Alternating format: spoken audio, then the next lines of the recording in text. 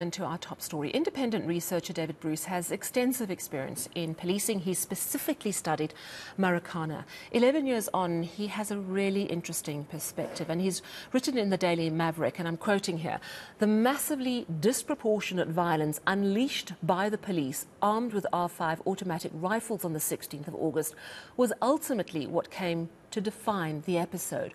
But what emerges from engagement with the full Marikana story is not merely a one-sided account of continuing state repression and brutality or the so-called toxic collusion between the state and big business, but a more complex story about violence." Well, he joins us now. David, thank you so much for your time. Have we actually fully unpacked this complex story of violence 11 years later? Well, I think that the answer to that would be no. I think what tends to happen with Marikana is, in some ways, it's a divisive type of issue. People tend to look at it as in a kind of one-sided way. They either have a type of antipathy or animosity to the state and the police, and hold the police responsible for everything that happened. And indeed, most of the deaths that happened at Marikana were as a result of the use of force by police. But there is a more complex story, and and there is and so other people sort of look at it as simply an issue where the violence was something that the strikers brought upon themselves. So the one starting point for having this conversation is to try and understand what actually happened at Marikana and the way in which, over several days, a series of incidents contributed to perceptions on kind of both sides of the conflict that there was, of hostility and antipathy and indeed fear on both sides, and so there was increasing distrust that ultimately, was a major factor that led to the final result. Yeah, I mean, it's an important point you make. And obviously, as you say, the police were responsible for most of the killings, and most of the killings happened on this day 11 years ago. I was speaking to the NPA a little earlier, and of course, they've got information now from IPID, the police watchdog, but they haven't actually prosecuted anyone fully in terms of the police on that day. Why do you think it's taking so long? Do you think that it's literally just been such a hot potato, no one's wanted to deal with it?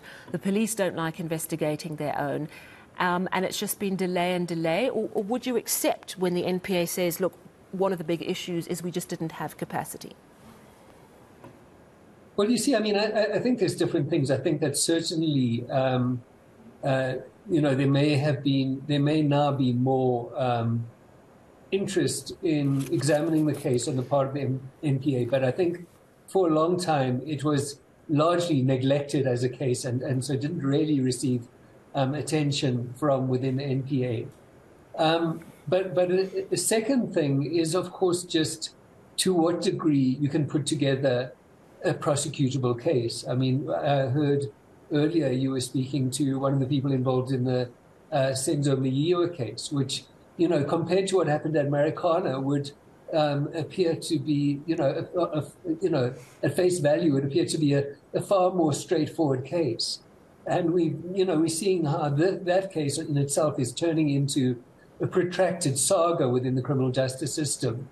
And so, I don't necessarily see it as a straightforward matter to put forward a case against, specific individuals related to the events on the 16th at Marikana. I think the major failure there is, in fact, on the side of the police themselves, because I think there are clear cases where disciplinary measures should have been implemented against, members of the SAPs. There are, for instance, members of the National Intervention Unit who appear to have been flagrantly dishonest in the statements that they submitted about the events at Marikana. So, I would have thought that something like that should, at the very least be basis for disciplinary action, but nothing of that kind has been done. But in terms of the shooting themselves, I think that it's not necessarily straightforward as to how to prosecute Marikana. Fair enough. You were also part of a panel of experts tasked, I think, with looking at what went wrong in terms of the policing. Because really what emerges from the accounts given to the Farnham Commission is it was chaotic, communication was appalling, there was a lot of fear all round, and just terrible decisions were made. As you make important point, especially around scene 2, there was protracted shooting on the part of the police, and then attempts to cover that up. But talk to me about reforms since then within the police. Were important lessons learnt within the police, and were they successfully implemented? And I'm asking that because I suppose we want to know, have things changed in the police? Could this sort of thing ever happen again, or would it never happen again because of the interventions afterwards? Right, okay, well, you see, there are two very basic things that happened. They were actually implemented by the police in the period fairly directly after Marikana.